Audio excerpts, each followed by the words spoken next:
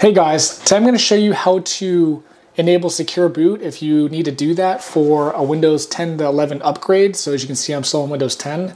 So first thing we need to do is we need to check to see if secure boot is enabled or not on this computer. So go down to Start, and then you want to type in System, and you want to go to System Information. So right here in the middle, you can see secure boot state is off. So we need to turn that on, and this just gives you more security. For Windows 11, you don't have to do this to install Windows 11, but if you're going to do like TPM 2.0, because you have to do that, you might as well just update this as well. So let's go ahead and get into our BIOS and we can get this started. So go ahead and restart the computer. And this is for Intel boards as well. So I have an Asus Intel board. If you have an AMD, it probably will be similar, but it may not be exactly the same. Okay, so the TUF gaming screen should come up. And let's hit delete or F2 to get into BIOS.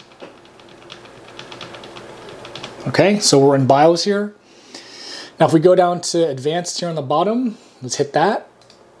And we want to go over to boot. And if we go down to this option, secure boot, let's hit that. And OS type right now says other OS. So what we want to do is we want to change that to Windows UEFI. And that's all you need to do.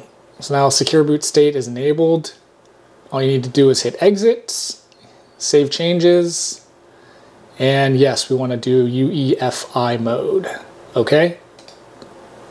And then let your computer's going to turn off, and then it's going to set the BIOS and then restart. So once it restarts, then we can go check to make sure that the secure boot is there.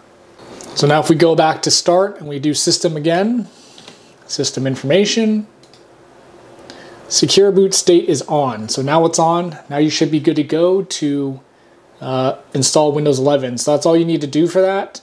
Pretty simple. If you have any comments, let me know below, and thanks for watching.